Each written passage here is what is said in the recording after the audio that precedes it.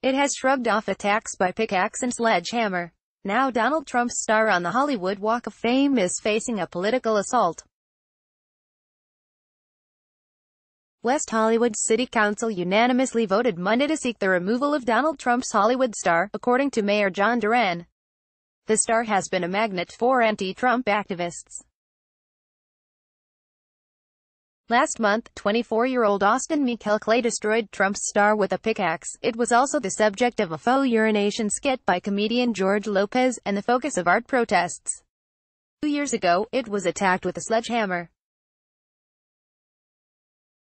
But vandalism was not mentioned in the debate, according to the Los Angeles Times, with the resolution being passed on the basis of Trump's disturbing treatment of women and other actions that do not meet the shared values of the city of West Hollywood, the region, state, and country. However, as the statement suggests, the resolution is nothing more than a glorified request, as control of the stars rests with the Hollywood Chamber of Commerce, which has never removed stars in the past, not even the one belonging to Bill Cosby, who's been found guilty on 3 felony counts of aggravated indecent assault, or the musician Spade Cooley, who was convicted of murdering his wife in 1961, given that the Walk of Fame features more than 2,500 plaques dedicated to Hollywood celebrities and industry figures. Scrubbing it of all moral deviance would be a daunting task. However, there has been widespread disbelief that the Walk of Fame committee has continued to resist the removal of Cosby's star following his conviction. The Hollywood Walk of Fame is a registered historic landmark.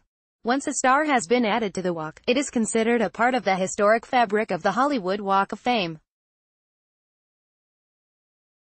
Because of this, we have never removed a star from the walk, said Laren Gubler, the Hollywood Chamber of Commerce president and CEO. Austin Michael Clay was charged with 1 felony count of vandalism on Monday in Los Angeles.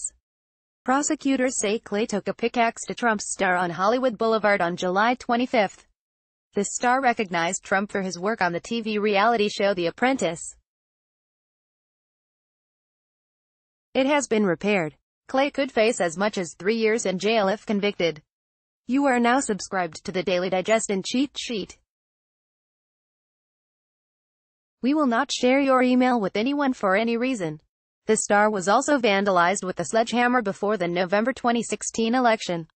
The late Johnny Grant, who chaired the Hollywood Walk of Fame committee for many years, was once asked if stars' plaques would be removed and replied, "A celebrity's politics, philosophy, irrational behavior, or outrageous remarks have never been cause to remove a Walk of Fame star." Needless to say, not everyone approves of the council's resolution.